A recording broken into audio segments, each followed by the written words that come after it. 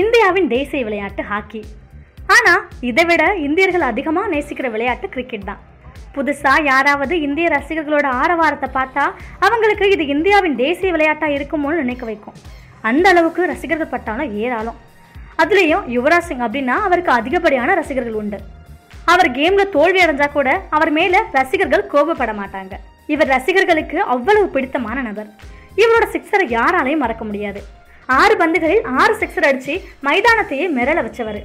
யுவராஜின் சொன்னாலே ரசிகர்களோட எண்ணத்தில் வர்றது இதுவாக தான் இருக்கும்.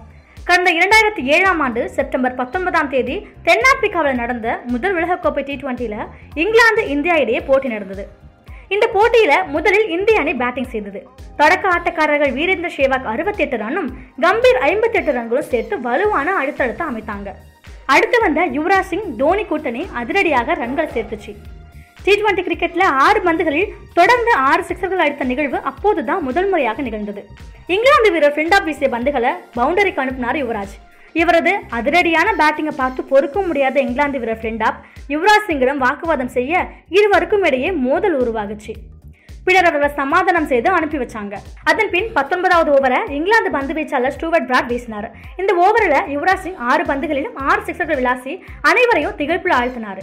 12 பந்துகளில் அரை சதம் அடித்து மிக விரைவாக அரை சதம் அடித்த வீரர் என்ற சாதனையையும் யுவராஜ் சிங் படைத்தார்.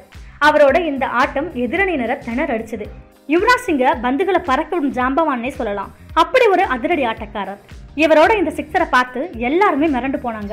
அப்படியே ஆக்ரோஷமான ஆட்டத்தை வெளிப்படுத்தி இருந்தார். அவரை சீண்டினதை நினைச்சு ஃபிளிண்டாப் கண்டிப்பா வருத்தப்பட்டிருப்பாரு.